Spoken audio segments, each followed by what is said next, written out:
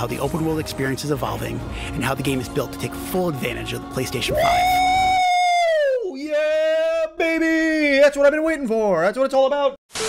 Spider-Man 2 is easily game of the year. I don't care about anything else on PlayStation. It is what it is. State of play, only state I was willing to play is New York and Spider-Man. As soon as they showed off Spider-Man, you already know what my honest reaction was. That's what I'm talking about! That's why he's the MVP! That's why he's the GOAT! The GOAT! Everything from the visuals to the gameplay to the overall scope of it, it's literally twice as big as Marvel's Spider-Man. And the first game was pretty huge. So the fact that we have 2 new barrels to play around with, to swing around, beat up some baddies, you know what I'm saying?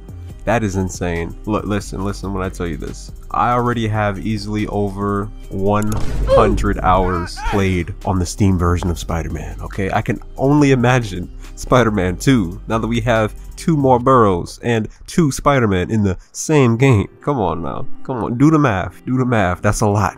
That's a lot, bro. Everything is what it should be in a true sequel. Spider-Man 2 will be a true sequel, and that's what I'm here for. That's what we've been waiting for this whole time, man. October 20th cannot come any faster, bro. This is easily the highlight of the year for me. Spider-Man is easily one of my favorite Marvel characters of all times. Hell, he's probably even, I don't know, it's kind of between Spider-Man and Batman. That's like my all-time favorite superheroes in general. But besides that, this could easily be Insomniac's version of Batman Arkham City on a much grander scale, given the technology that we're working with. So what do I mean by that?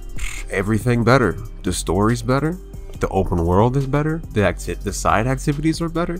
Everything about that game was fantastic, and same with this game. They're already gonna have tailored side missions for both Miles and Peter. You get to switch between them seamlessly, kind of like Grand Theft Auto 5, except it doesn't take 12 years.